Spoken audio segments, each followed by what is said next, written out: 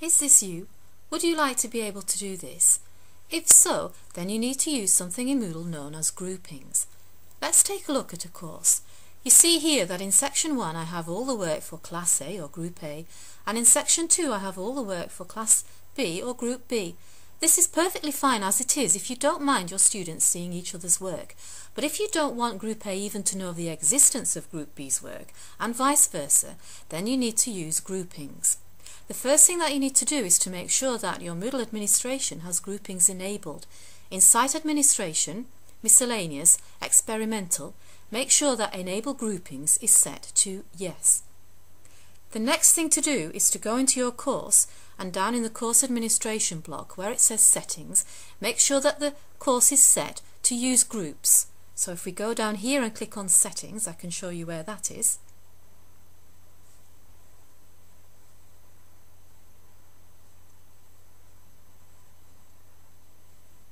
If we scroll down here, and if we make group mode either visible or separate groups, and then save changes.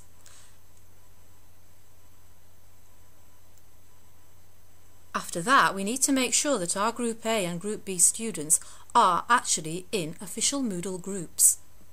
There are various ways to do this. I'm going to show you one way and point you in the direction of another, easier way. This time we need to go down to the Course Administration block and click on Groups. You can see that I've already set up one group, Group A. It has 2 students in it, so if I was to do this manually to make Group B, I would scroll down and click on Create Group. Here is then where I would give the name to this particular class or group, so I'm just going to type in Group B. This is, if you like, just where we're setting up an empty classroom. At the moment there aren't any students in it, so the next job that we need to do is to put some students into Group B.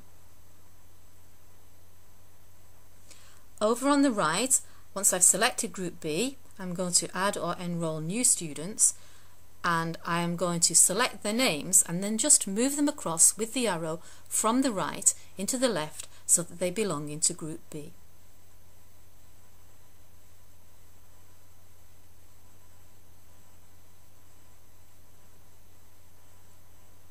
If we go back to the groups now, we can see that we now have 2 groups with 2 sets of students in them.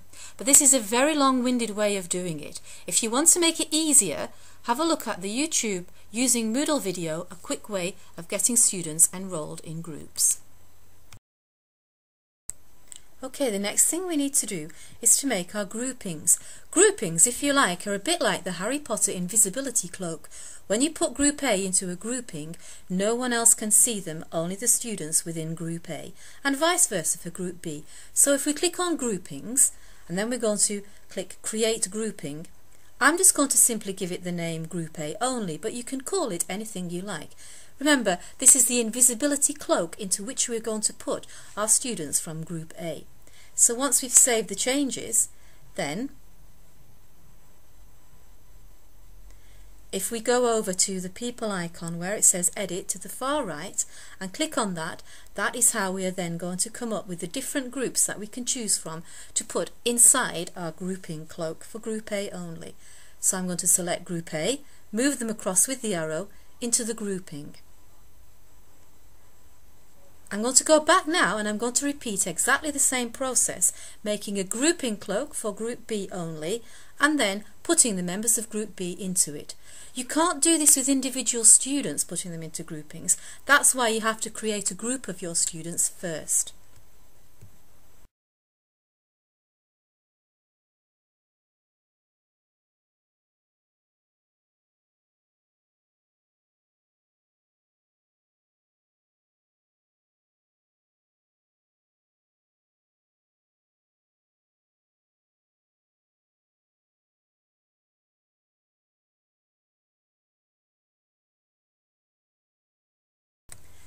We've now made 2 groupings, so what do we have to do now? Well, we're going to go back to the course and make sure that each of the activities that we set up for our 2 groups, Group A and Group B, are actually set to accept groups and to accept the grouping that we want. So I'm going to go and turn the editing on. and I'm going to make sure that they are accepting groups. There are two ways to do this, in fact.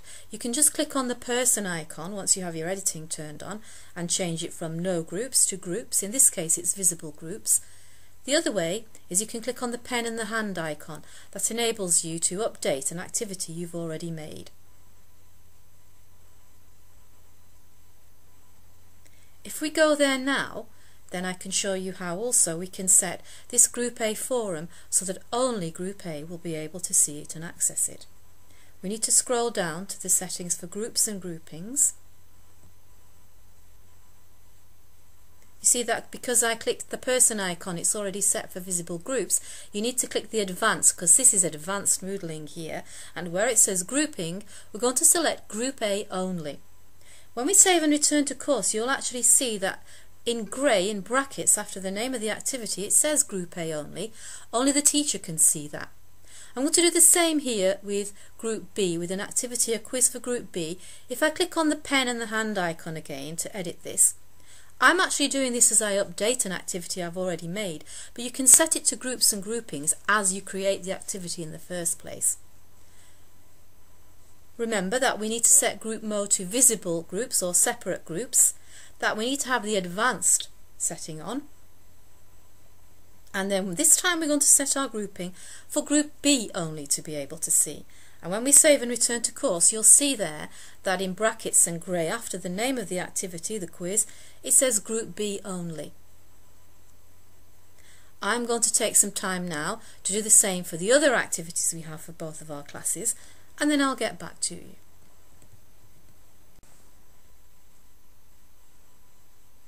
The invisibility cloak has been applied to all of the tasks now.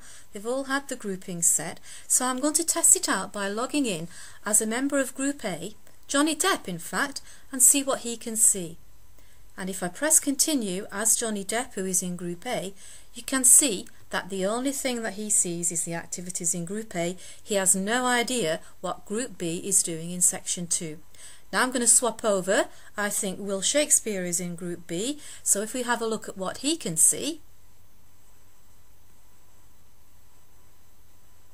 his view is only of the activities in Group B. He doesn't know what Johnny Depp in Group A is doing at all. And that's it.